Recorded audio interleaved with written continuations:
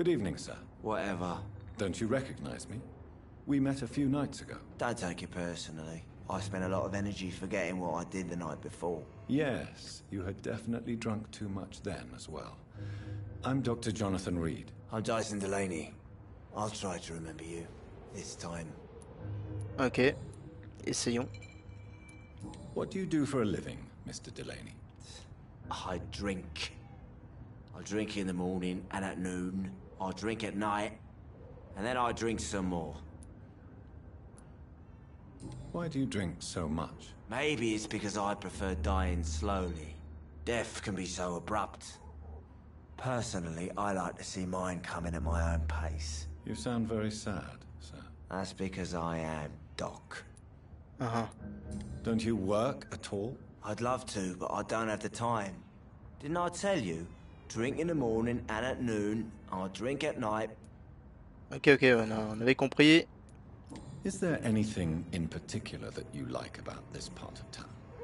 Except for the cheap drinks, I mean. How dare you say such a thing? I love this neighborhood. So friendly.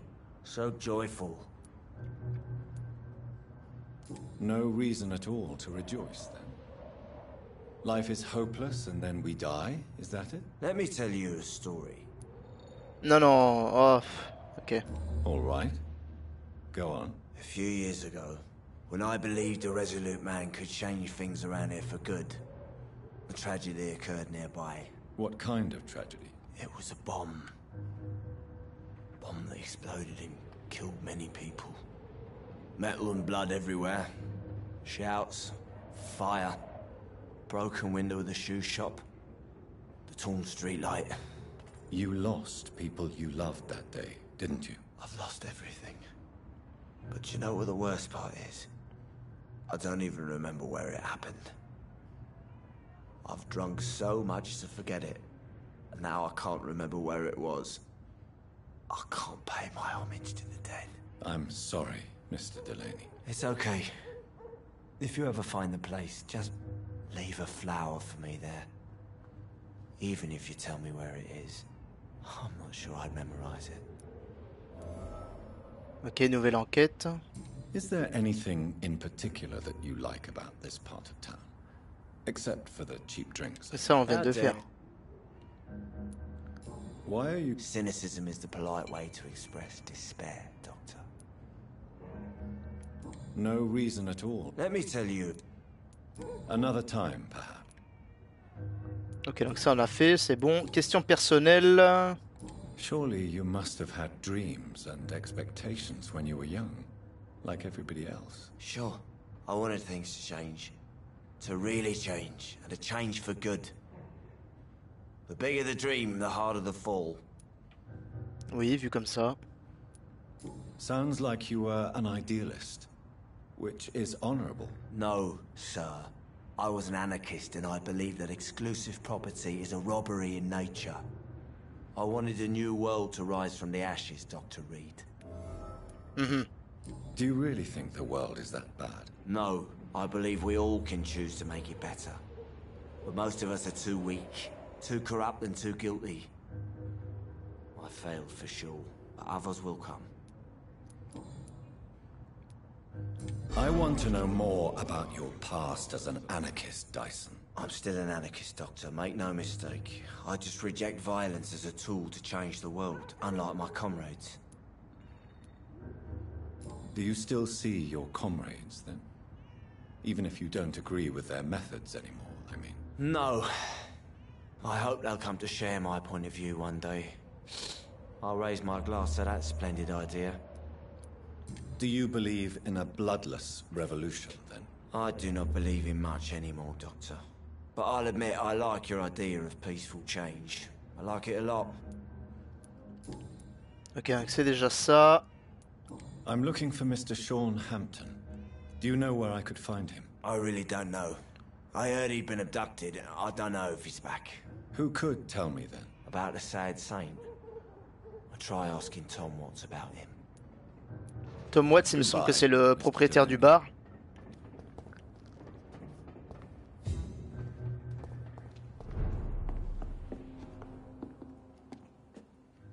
Good evening, Tom. Good evening, sir.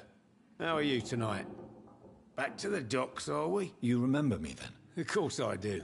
You're that man who seemed so lost when he entered my bar a few nights ago. Thank you for your hospitality. I'm Jonathan Reid, by the way. I'm still Tom Watts. Welcome back, Doctor. Alors, qu'est-ce qui a changé? What can you tell me about this part of town? It's not that bad. Thanks to people like the sad saint of the East End. Who? Sean Hampton, our own private holy figure. Few are foolish enough to make peace with the gangs. Sean is one of them. How is it you can keep this place open? This part of town doesn't seem particularly safe. Well, since everybody needs a drink, my pub is considered neutral ground by most groups. C'est pas mal. I see. So you get pressure from all sides about how this place should be run, do you? Well, something like that. Nothing that a few wise words and a bottle of gin can't solve. You're something of a figurehead around here. I'm only pouring alcohol for everyone to forget their troubles. Sean Hampton is the one giving them long-term hope. Ouais, d'ailleurs, il faudra que je le trouve, lui. Since I'm here, is there anything I can do? Well, perhaps, Doctor. Peace partly depends on my stock of gin. With the epidemic, my supplies are running low. How could a physician help you in this matter? I have a small warehouse just past the quarantine line. Perhaps, with you being a doctor, you could go there and come back? Doctors aren't immune to disease, you know. Very well. Show me where it is. I'll see what I can do. Oh, thank you, sir. Here's the key to get in. You're about to save many dry throats. Ouais, tant que j'arrive à boire un coup aussi. Tom, I need to find Sean Hampton as quickly as possible. I've been told you could help me. I heard the sad saint was recovering at Pembroke Hospital. Did he leave or something? I believe he returned to his flock. Can you confirm that? Oh, I bet you're right. Sean can't help but worry about the poor and sick. Oh, I guess it has something to do with what happened to him as a baby. Please, tell me. Well, I don't like to gossip, but I heard that the sad saint was abandoned as a baby in front of a Catholic orphanage in Dublin. That would explain his faith and need to help everyone. Un indice en plus. The important thing is I find him, quickly. Why not try his night asylum? He takes care of those who need a meal or a roof there. Where is it? It's in an old warehouse, northwest of here. Just follow the bank to the west and go north when you reach the end of the pier. Parfait, donc on sait où est Goodbye, Sean. Mr. Watts. C'est déjà pas mal. La serveuse, qui n'avait aucune envie de nous parler. Evening, miss. Well, I never. That's a first. Customers who make that much mess rarely come back. Never mind in fancy togs. I'm much more myself than when we first met. By the way, I'm Jonathan, Dr. Jonathan Reid. Welcome back to the Turquoise Turtle then, Doctor. I'm Sabrina Cavendish. How can I help you?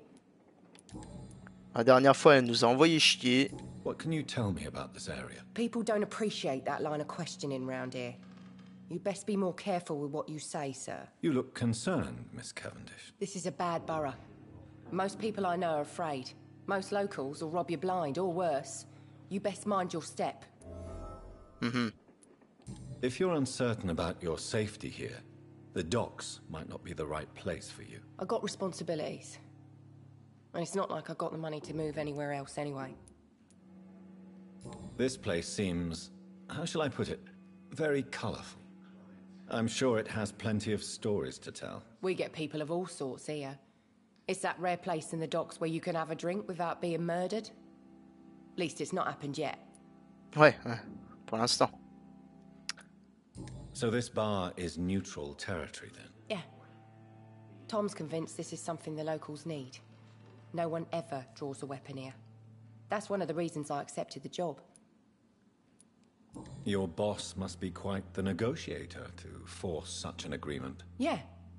Tom's a great bloke. Mr. Hampton, who runs the night asylum, he's the only other man that's able to keep peace around here.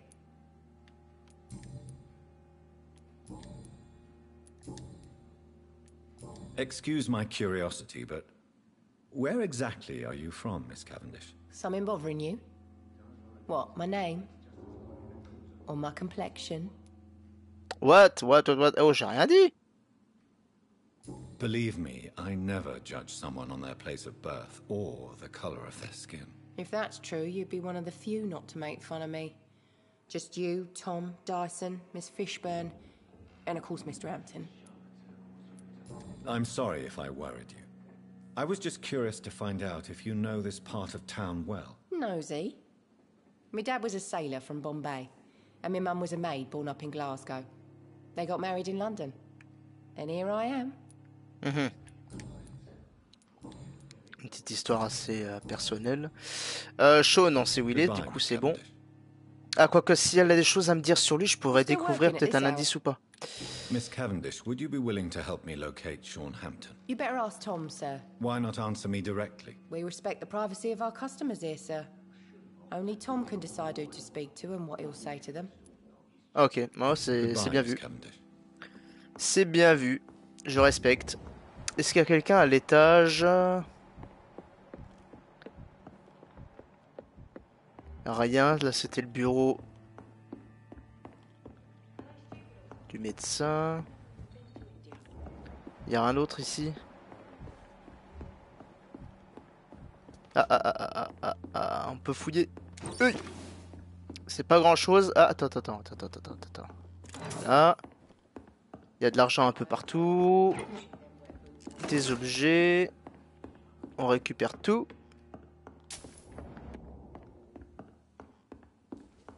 Ok, alors il me faut encore d'autres personnes. Ça doit pas être tout le monde. C'est impossible. Il y a encore tellement de personnes à qui parler.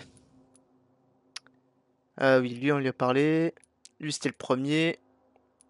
L'alcoolique, ça c'est le sein qu'on doit aller voir. Les indices, ça avance un tout petit peu. Il faudrait que je retourne parler à Booth Digby, parce qu'on a découvert un truc sur lui. Ça pourrait être bien de le savoir. You again. What do you want?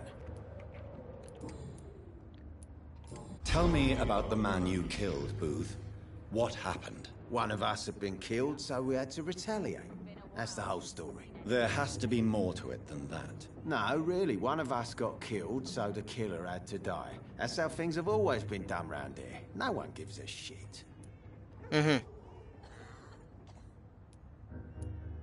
Are you so heartless that you could pull the trigger and kill someone without even blinking? Have you looked around recently? Do you really think one more body will make a difference? Vu comme ça. Do you know Edwina suspects you to be unfaithful? Edwina's the one who asked to be called Mrs. Cox, even though Clay hadn't touched her for such a long time. You have not answered my question. She's a passionate woman. I've no doubt she'll shoot me down if I ever betray her, but that's not going to happen. I love her as she is. Ok. Deux indices de fait. Goodbye, Mr. Digby. Il y a encore quelques personnes en plus à voir. Faudrait-il encore que je sois capable de les retrouver? Il doit bien encore y avoir une partie du quartier où il y a quelqu'un. Hello, boy. Hello. Good evening. Did I scare you? You have nothing to fear from me. No, it's just that people prefer to avoid me. Well, I won't. I'm a doctor. My name is Rufus, sir. Rufus Kingsbury. Ok. What can you tell me about this region? It's all about staying out of trouble. But since most people prefer to avoid me, it's pretty easy. Oui, vu comme ça, ouais. Why do people avoid you? They call me Rufus the Curse. Around here, I'm a bit of a bad luck charm. Have you ever thought about leaving? Where else would I go? At least I know these streets and some people around here. This is my city, for better or worse. What do you do around here, Rufus? I listen to the news on the docks, sir. And I smile at those kind enough to spare me a bob. Ah, donc il mendie, enfin c'est un mendiant. Do you have a job? It's hard to work, what with my head and all. Since I was a boy, I've always had trouble remembering what I do and why I do it. What do people say about this place? Things have been tense between the wet boot boys and the communists. They both feel they should run the docks.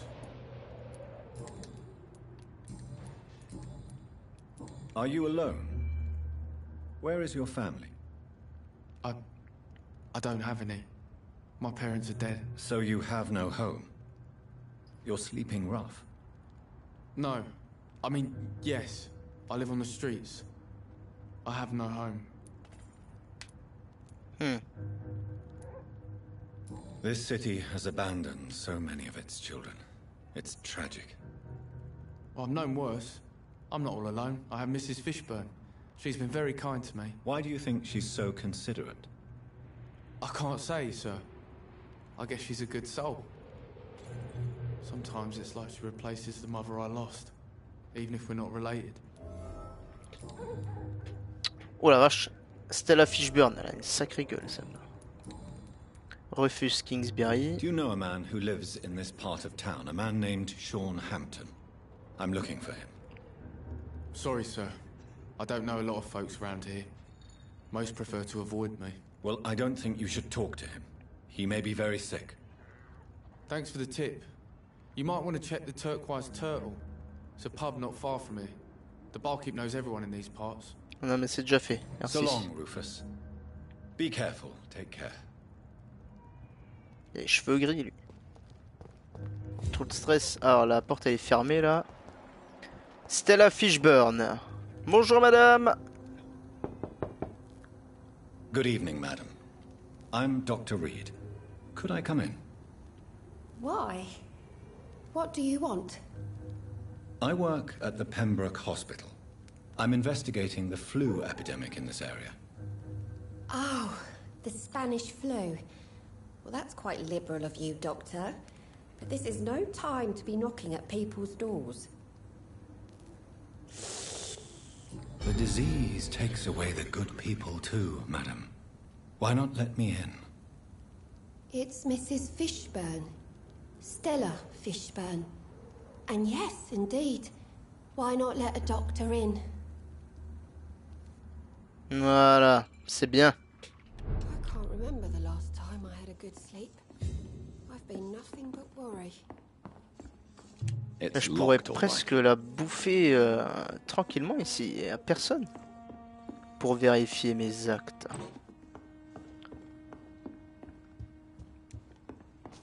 On lui pique toute sa vaisselle en porcelaine, tant qu'à faire.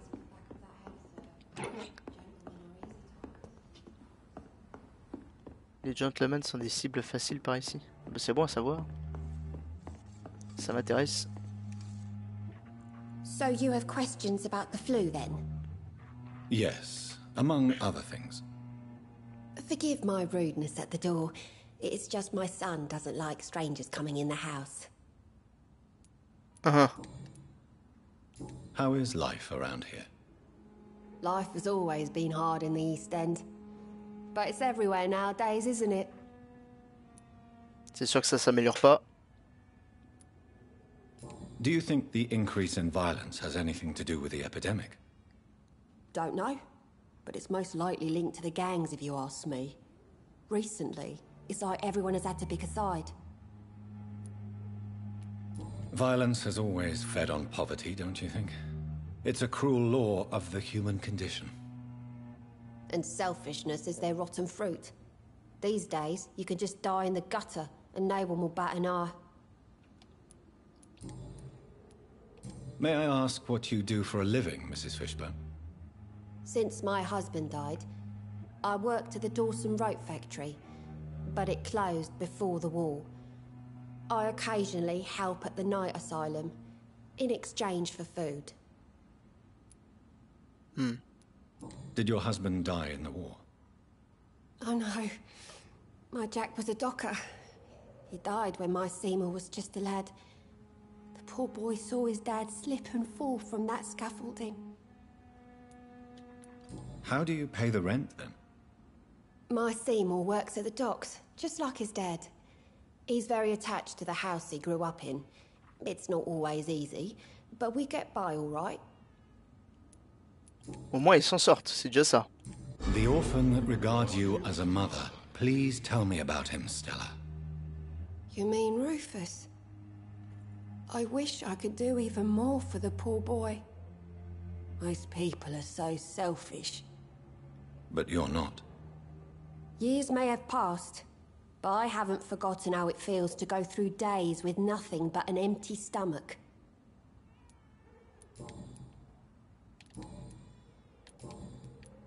I'm trying to locate Mr. Sean Hampton.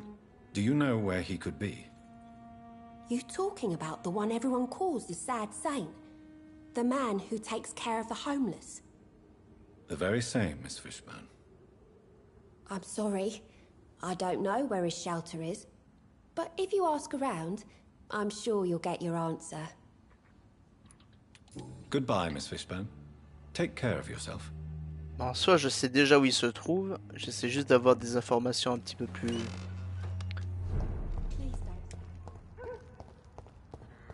un peu plus, comment dire, personnelles sur lui. J'ai entendu une bouteille en verre. Donc là, c'est les docks ou c'est pas les docks là?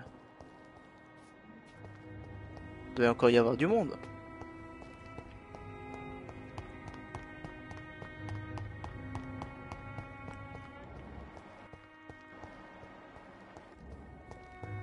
Je vais faire le tour par là-bas, il y a peut-être encore des gens dans ce coin là-bas. Parce que j'ai pas rencontré tout le monde encore.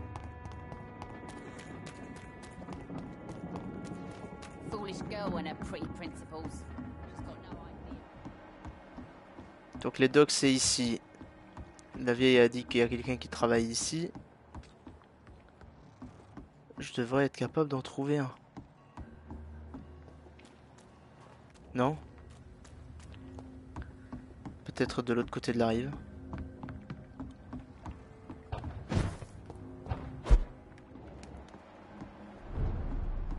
Dock Nord. Aumônier de Priwed, niveau 22. Ok. On va peut-être faire un demi-tour tactique et stratégique. Les docks. Qu'est-ce qui manque alors? Les docks côté sud? Si je suis pas déjà allé? Il me semble que si. Ah non, quoique je suis allé du côté ouest.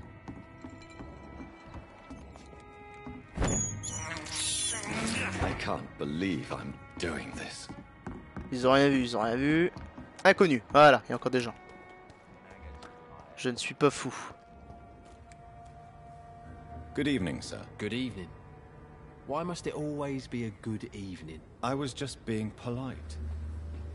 I'm Dr. Reid. I'd like to ask you some questions, if I may. Don't like questions. Or doctors. And the name is Seymour Fishburne, if you must know. Ah, c'est bien le gars qui travaille au dock. What can you tell me about this part of town? A shithole filled with maggots. Liars and thieves, all of them. Ok.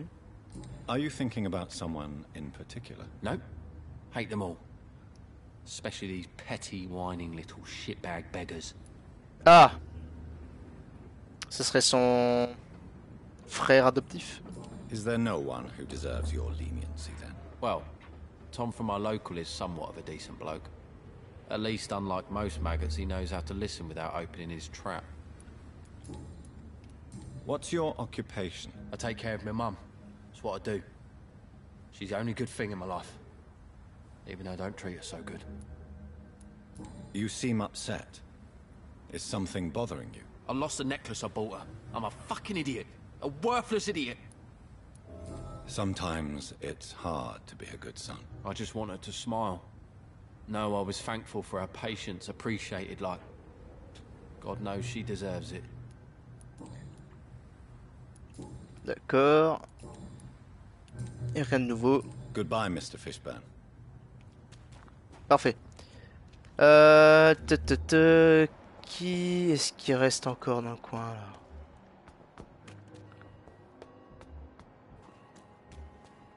Rufus. Ah bah il était juste à côté en plus. Ok, attends. Là, les docks, j'ai déjà fait un bon petit tour, mais il en manque quand même. L'endroit où se trouve... Ah oui, il y a les docks ouest encore. Donc le dock nord, dock ouest. Donc tout ça, ça fait partie des docks. Ce qui veut dire qu'il y a peut-être encore des gens sur les autres côtes.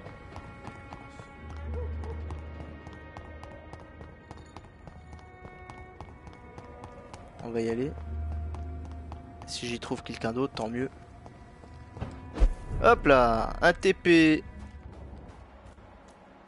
Là, il y a du sang, mais je suis juste à côté. Je sais pas si je vais le faire tout de suite.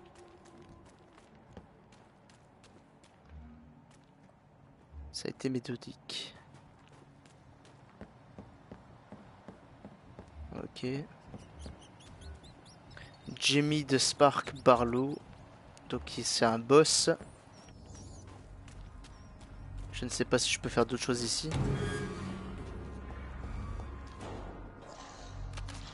Attends. T'es en train de me dire qu'il y a un chasseur de Priwen à 5 mètres d'une bestiole en train de bouffer un de ses compatriotes et il ne bouge pas.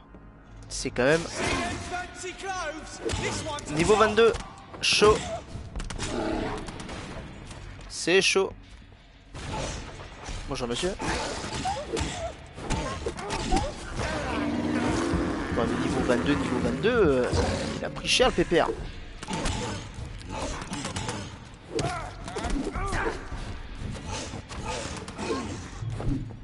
Oh, il est mort. Je suis même pas sûr d'avoir reçu quoi que ce soit pour son décès. Voilà. Voilà, ça c'est réglé. Échantillon de sang vif liquide. Bon, finalement, je l'ai eu par surprise, donc j'avoue que j'ai eu un petit avantage déjà au départ. Ça a pu lui faire un petit dégât supplémentaire, je dis pas le contraire. Mais à niveau de 22, c'était pas si compliqué que ça finalement. Ah mais là, il n'y a rien, il n'y a que des chasseurs de Priwen, je vois personne avec qui discuter. Je vais aller m'occuper de la mission.